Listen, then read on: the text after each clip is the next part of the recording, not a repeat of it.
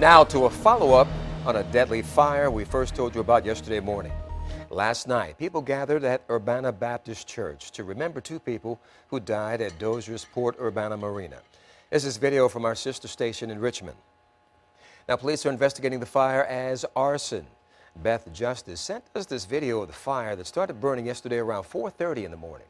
And we spoke to friends of the two people who died, and one said the victims were living on their boat during a renovation of their home. There are a lot of wonderful memories. There are a lot of beautiful friendships, and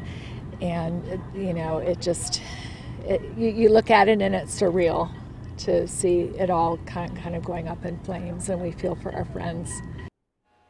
Police have not identified the victims. Their bodies were taken to the medical examiner's office in Richmond. Police say a total of 21 boats were destroyed in the fire.